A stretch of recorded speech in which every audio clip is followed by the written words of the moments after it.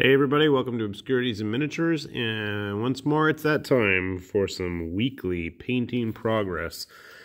And sadly, whenever October hits, that means it's crunch time. October and April are my big crazy months between conferences with parents at work. We have Undokai at Asahi Gakuen and a million birthdays and parties to attend to. Things just kind of get hectic.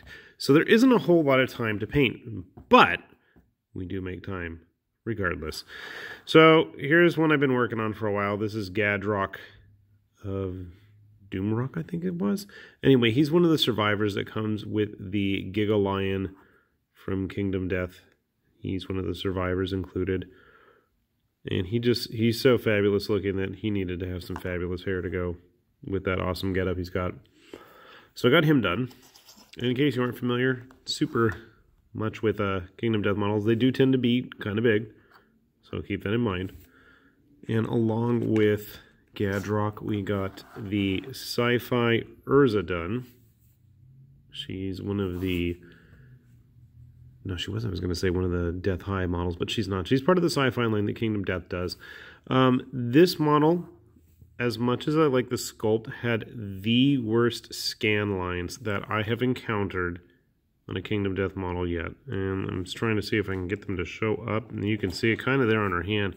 It was really, really bad. And despite layers and layers of paint, I still couldn't clear it all out as good as I tried. And I did a really sloppy job with whatever that thing is.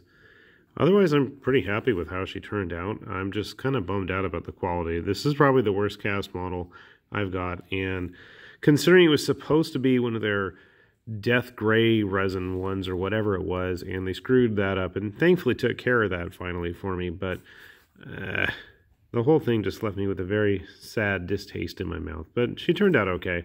Not fantastic, just okay. I think Gadrock turned out better. So I got her done. What else? So it's been frustrating trying to get the models I wanted to get finished. These two have been there for a while. This model is one of Raging Heroes Howling Jackals, I believe they were called. And she turned out all right. I think overall the model came out okay.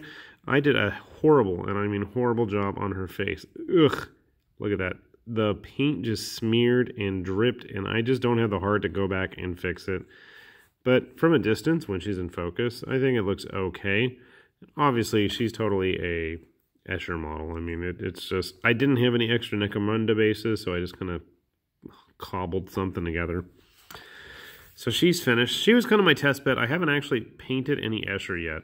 So she was kind of my trial run before I begin everybody else. And then I got this dude done. And he is an Enigma model. Enigma, I believe, is from Spain originally. And I have no idea what he's called, which isn't very helpful. I'll try to find out and put it in the description down below. And I just now realized that I never went back and fixed that skull. I was going to put a wash on it, but I never bothered to. So he's obviously a big bad Chaos Warrior. I painted him in quite nurgly colors. At first I had tried using some contrast, and it really didn't even show. And then we went back and just made a washy mess of the whole thing. I like this model. I like it a lot. And I got it for a good price, so I can't complain there either. And he's quite big. I mean, when he's almost the same size as a Kingdom Death model, and they're on their big plinthy-like bases, yeah, I mean, that's the kind of proportions that I expect a Chaos Warrior to have. He looks big, he looks bad, he looks tough. So, not a whole lot actually completed this week. Sadly, a whole ton of stuff started. With the new Bones campaign starting, I figured it was time to dust off models from the last 4 campaigns that I still haven't finished. So we got started on a bunch of those and finally opened up my Bones for. That was fun. And hopefully we'll have some finished projects to show next week. Next week's going to be a fun one too, because we have more birthdays and more stuff going on with Japanese school. So we're still going to try to get something finished. So hopefully, fingers crossed, I've got more to show off. Sadly, this week is a little sparse, but it took me a while to get here as it is. So hopefully I will do a better job. Hopefully you guys will as well. And with that said, this is High Lord Tamberlane with Obscurities and Miniatures saying keep those brushes going and hopefully do a better job than me. See y'all later. Bye-bye.